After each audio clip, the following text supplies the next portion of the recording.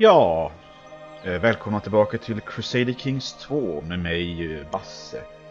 När vi lämnade oss själva senast här i spelet så var det fortfarande kung Rinswin som styrde. Han är nu 41 år och fortfarande ful, det kommer aldrig försvinna. Han har en jädra massa barn. Han har 1, 2, 3, 4, 5 söner till exempel som alla kommer att kräva titlar. Det kommer att bli problem lite längre fram. Det är några år till de kommer att börja kräva det, men jag kommer nog bli tvungen att gifta bort några av dem faktiskt. Jag kan inte ge titlar till allihop.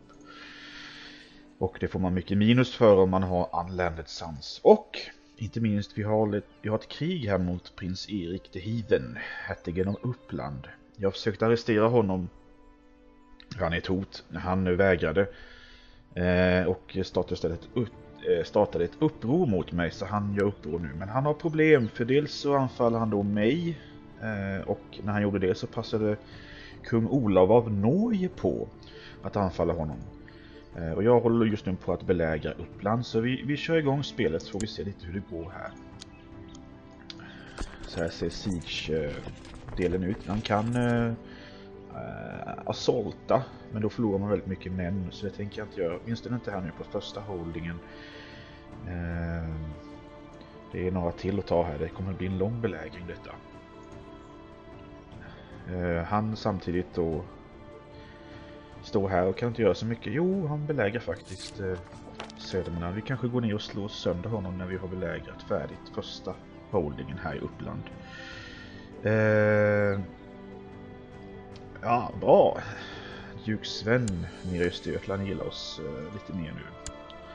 Han gillar oss väldigt mycket. Det kommer inte göra att han kommer att rösta på oss för det.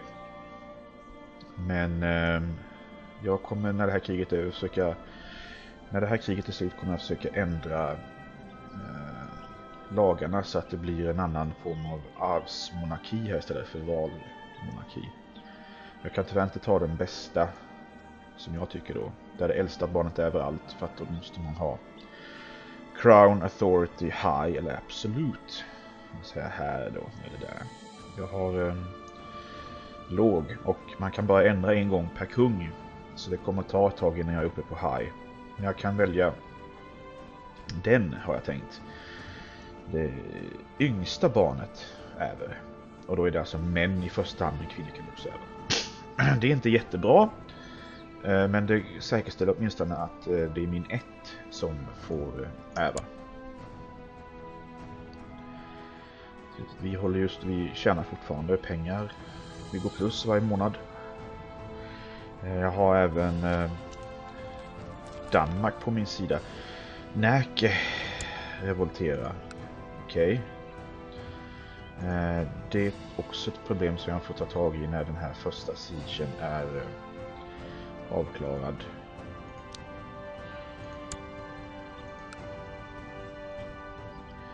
Så min plan är att siega första holdingen här. När det är klart så tänker jag gå ner hit och slå mot den här uppländska armén och sen gå och slå ner det här rebellupproret i Närke. Och det börjar närma sig slutet här. Vi ser på stapeln här mycket så finns kvar av försvararnas styrkor. 1078. Jag har styrt det här i 12 år redan.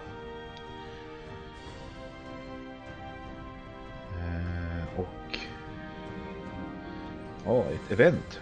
Work can be tedious, and when one problem is solved another one pops up. I tire of having to complete the same tasks over and over again. Då kan man få slothful, och det är ingen bra trait. Då får man minus på alla. Och det kan man få I can rest in heaven, och kan man få diligent som är precis tvärtom. Väldigt, väldigt bra. Det var 45% chans och han fick diligent trait. Mycket bra. Nu har han en bättre kung. Med mer plus och bättre stats. Så. Nu är Håtuna färdigt. Då har vi några kvar här. Vi har Tempel i Uppsala, Beka och Sigtuna. Men nu ska vi ta itu med det här problemet. Han tänker fly den fegisen. Då avbryter han åtminstone sin belägring. Och sen så tar vi då och slår ner det här bondupproret. Om vi inte dör. Det kan alltid hända. Så. One children lack education. Prince Carrot. Carrot Rinsvindsson Discworld. Namnet kan bli rätt intressant det här. Det är min... vad är han? Han är... tredje yngste. Det är 2 tvillingar som helst. Man kan bara ha... Varje karaktär kan bara ha 2 wards eller utbilda 2 barn åt gången. Och jag är väl redan uppbunden med mina mina tvillingar här, mina äldsta söner. Så någon annan får utbilda honom. Här kan man också använda för att det är... Man får plus i opinion om någon får vårda ens eller utbilda ens barn.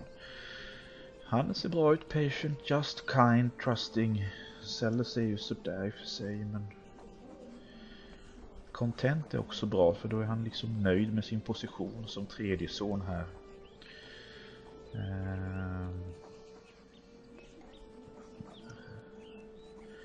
Men vi tar nog honom här. Sellers visserligen, men what you gonna do? Vi kan inte få allt. Det är löst. Och så går vi tillbaka till Uppland. Nu söker han belägga tillbaka det här då. Oj, här kom det... Det är någon norska med, tror jag. Nu har vi 77% war score. Vill du ge upp kanske? Nej. Han erbjöd, har för mig, White Peace tidigare i kriget. Talk to him about kindness. Too far will live kind. Den här norska armén är fientligt inställd, men jag tänker inte bry mig om dem just nu. Ridcull is always counting money and makes sure he gets the most out of it. He haggled with a merchant over some sweetmeats until the merchant laughed with frustration and handed over the sweetmeats for a lot less than he had asked for.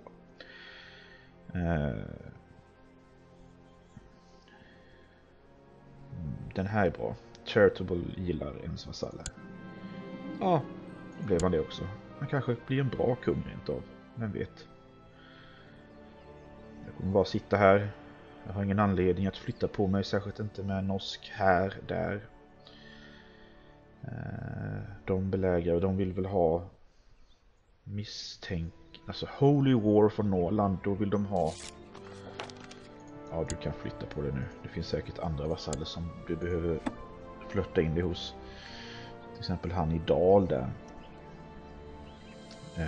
Kan du ju gå till och söka förbättra våra relationer där. Vi har en intressant situation. Jag förmodar, nu gick det ner lite. Så länge han har sina holdings så kommer han att vinna på det. Jag har inte tagit alla holdings i alla landskap. Det kommer jag inte göra heller. Det kommer inte behövas. Men jag undrar hur den här norska inblandningen kommer att påverka det här.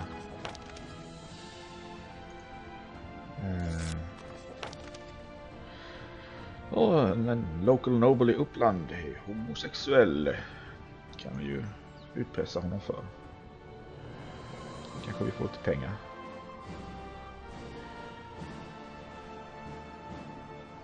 Fick ingen respons på den. Annars brukade komma pengar rätt fort. Får vi se.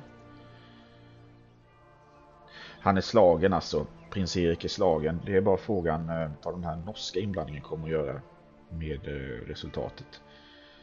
De har nu ockuperat Järnbärland och är på väg mot Gästrikland. Lägre skatter, ja. Jag kan smickra och min höga diplomati gör. Så Norge har ockuperat ganska mycket här uppe. Hälsingland, Medelpad och Järnbärland och kommer nu gå ner till Gästrikland. Nu har jag 100% war score, så nu ska jag utkräva mina krav. Så att han är fängslad. Jag kan inte. None of Prince Eric's Swedish holding occupied by King.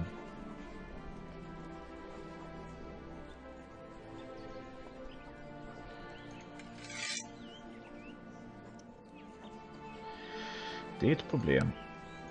Måste jag alltså slå... Jag är ju inte i krig med Norge. Jag fattar inte riktigt. Okej. Det var lite udda. Jag kan inte...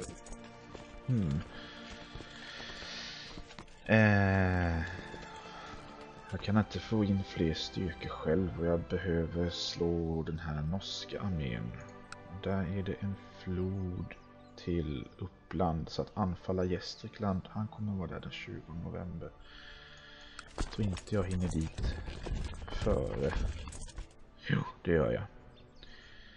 Så då ska vi göra det.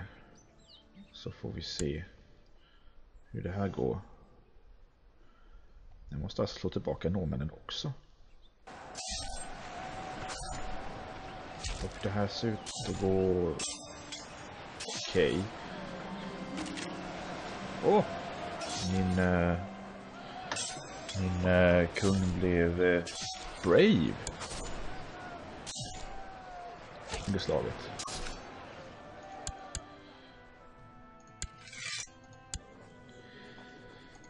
Jag måste återockupera det här på något vis. Du är på väg till Hälsingland. Vi hänger på. Vi förföljer dig och stampar på dig.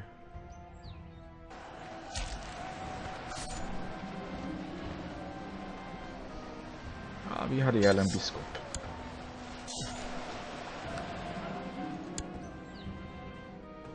Duke Pål the Devil. Okej.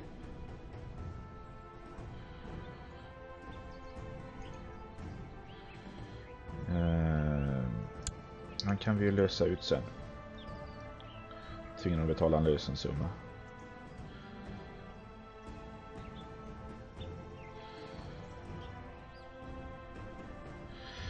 Det här blev ju lite mer komplicerat än vad jag trodde.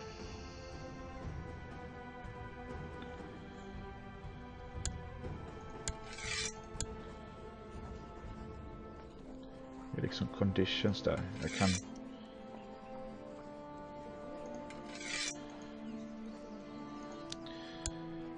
inte göra så mycket mer än att försöka återockupera. Han fortsätter att konvertera folk nere i världen. Kronoberg och det. Här kommer 2 danska soldater. Preben och Bob. Fantastiskt. Nu är de 7. Oerhört hjälpsamt av dig att skicka. Vad är det här för nu? Någon rebellstyrka som kommer mitt i alltihop.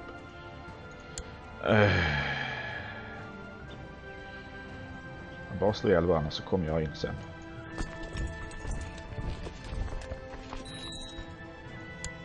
Child lacks educator. Hon är ill. Okej. Du får bli utbildad av... varför inte din... nej, inte ambitiös. Det är ingen bra trait för den blivande kungens syskon. Du där.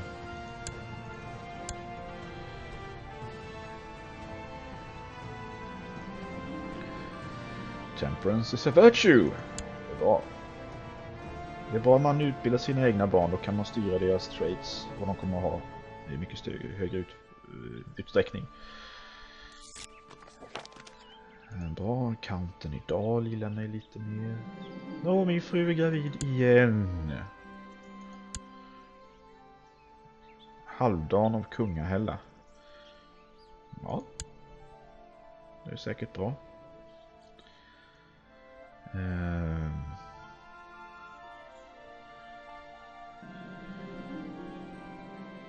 Humble är bra. Min son fick traiten humble. The Able. Jag har fått ett tillnamn som kung. King Rincewind the Able. Det är bra. Rätt högt fort level där får jag säga ändå, Järnbärarland. Lika högt som i Uppland. Den här rebellstyrkan undrar jag var de kommer ifrån. Det blir väldigt komplicerat nu med Norge och alltihop. Mycket mer än vad jag hade trott och hoppats. Fan, de kommer ju... Danmark? Vad håller du på med? Vad går du där uppe för? Där finns väl för fan ingenting.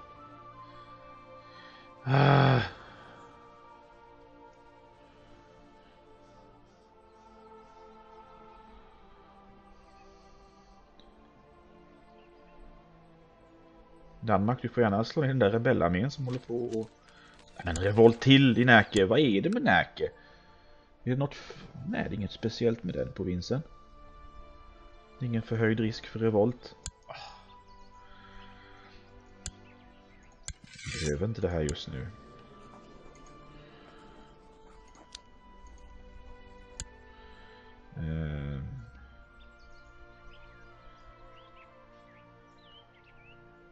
Jag ska nog siega klart Järnbärarland och sen går jag ner till Uppland så fort jag bara kan. Se om jag hinner, annars får jag helt enkelt ta tillbaka slottet igen. En dotter.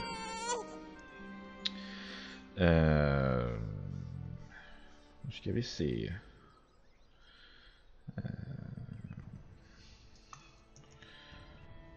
Efter Lynn Pratchett. Kunde jag haft en sån som heter Terry kommer på nu också, hade varit lite kul.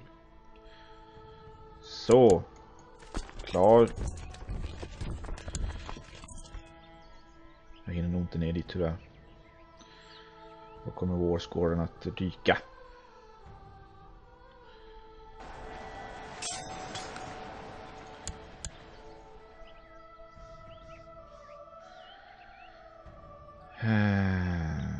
Vad har vi här där? Du håller på och försöker fula dig där.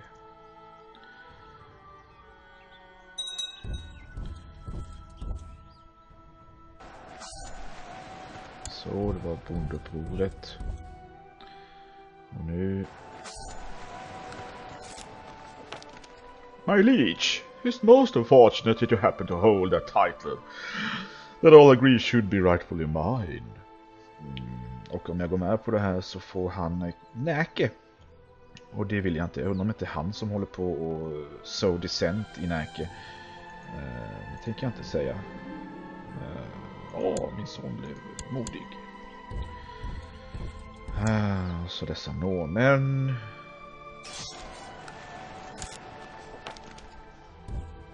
Jag har inte läst riktigt. Var Värend helt... Ja, Värend är katolsk nu.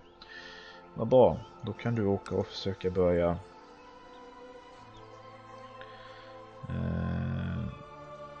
konvertera folk i Västmanland. Kan du kanske inte... Nej, du kan bara göra det i mina provinser. Jaha, får vi vänta med det då. Får du researcha grejer där istället. Det jag behöver göra det är att gå upp och ockupera Medelpad.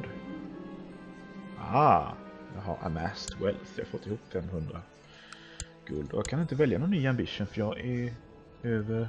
Jag borde kunna välja intrig, men nej.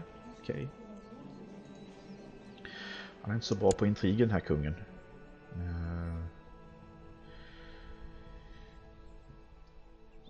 Kung Rinswind den lättdödade. Eller lättlönnmördade kanske. Tengil the Liberator har släppts i fängelset. Ja, det är ganska fort den här siegen i Medelpad i alla fall. De hade väl inte så mycket att komma med.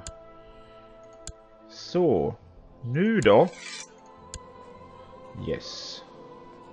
We are totally beaten. Så, nu är du fängslad. Och jag tänker... Jag kan banisha dig, men då kommer mina vasaller tycka att jag är ett as. Jag kan avrätta dig. Jag kommer mina vasaller tycka illa om mig också. När vi kommer tillbaka nästa avsnitt så får vi nog ta ett beslut om hur vi ska göra med Erik the Heathen. Men vi verkar ha vunnit kriget i alla fall, trots Norges inblandning. Så till nästa gång, tack och